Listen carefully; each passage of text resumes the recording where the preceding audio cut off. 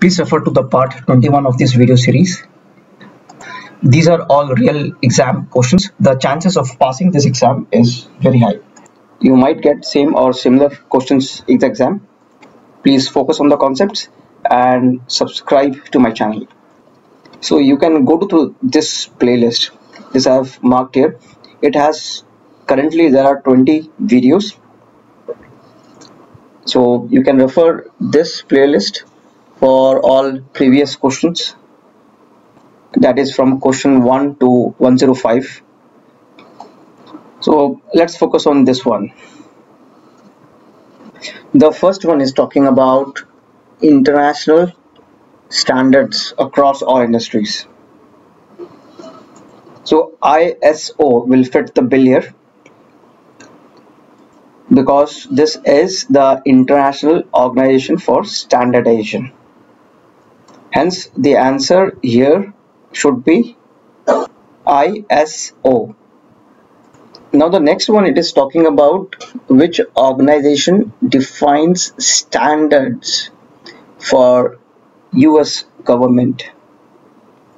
So this is the organization National Institute of Standards and Technology. So most of these services, resources and labs and so on are covered. Let's look at the third one. It talks about a European policy to regulate data privacy and data protection. So this we all know, GDPR is the one. The full form is General Data Protection Regulation.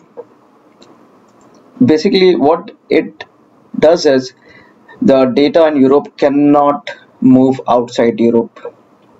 So basically that is what the question is asking, to regulate the data privacy and protection.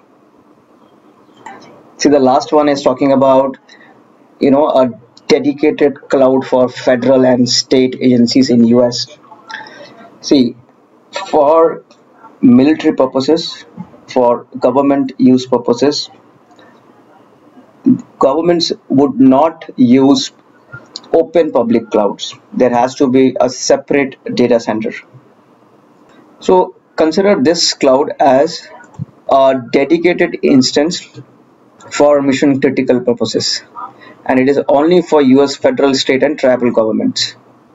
And who control the access and operations? Only screened US citizens. That means they should have gone through security checks and background checks from FBI.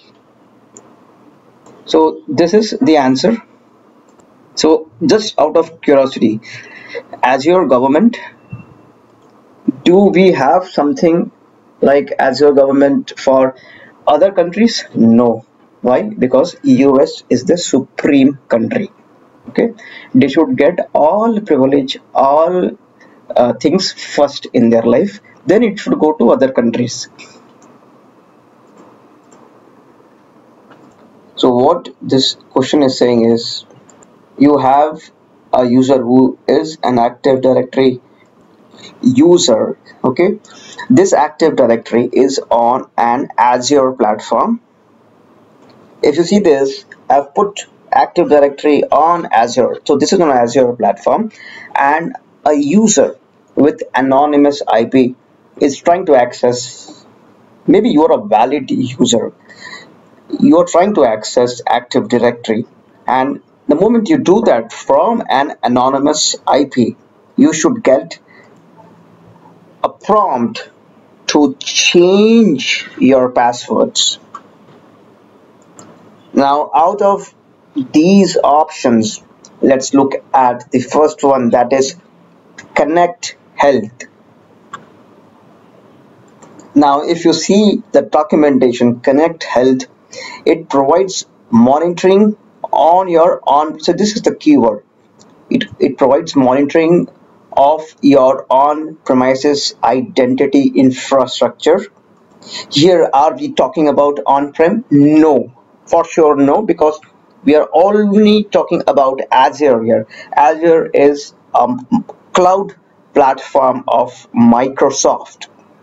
You see here, we are on Azure, so there is no on-prem in question.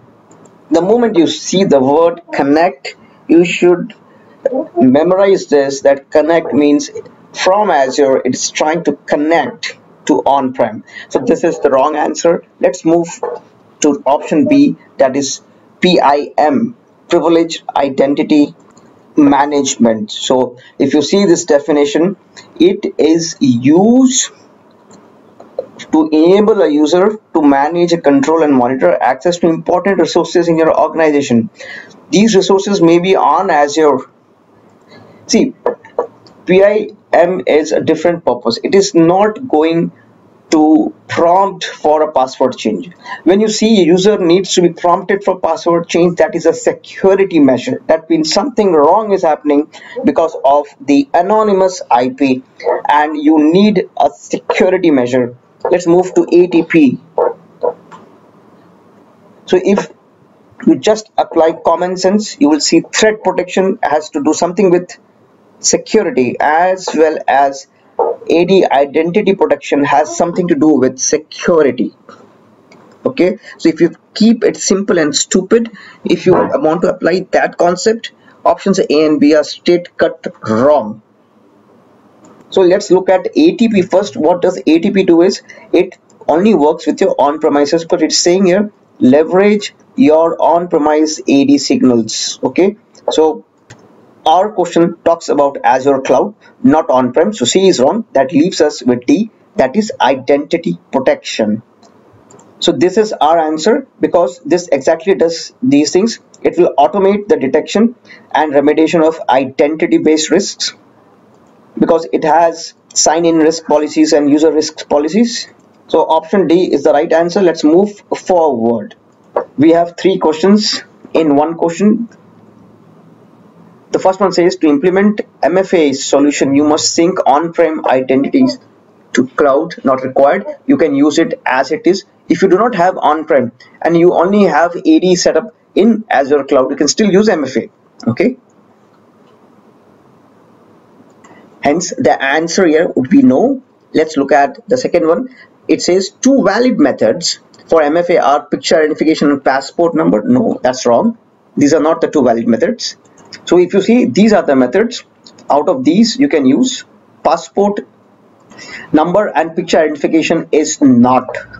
Hence, no is the answer. Even if you apply common sense, it's obvious. Nobody will ask you for a passport number or a picture upload to just verify it. It has to be something of a OTP sort of code or some validator app and so on. Let's look at the last one. The MFA can be required for administrative and non-administrative user accounts. Yes, that is right. Both accounts can use MFAs. So this is the final answer. Let's lock this and move forward.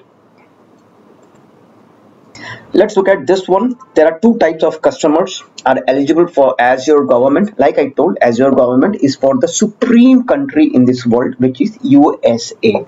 So how it can apply to Canadian government? It cannot apply to European government. It is only applied to the prince of the prince country, that is United States. So C and you have to choose 2 options and D. These are the 2 answers, and the hack to answer such questions is Azure government. Azure is a company from Microsoft. Microsoft is a company which was formed in USA. They will make things first for US government and then for other governments. Okay, that's why it will only apply to United States as at this point in time. This is the last question for this part. Let's look at this. AD requires implementation of domain controllers on Azure virtual machines. So if you see this documentation, it clearly says join VM to a domain without controllers.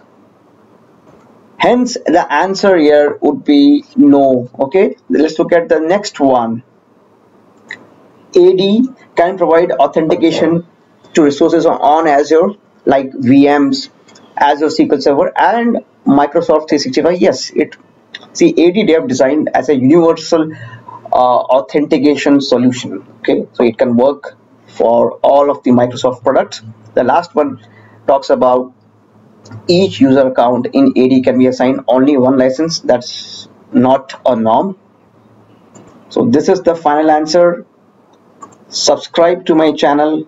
Do not forget to visit this playlist, which has so many videos, so many questions.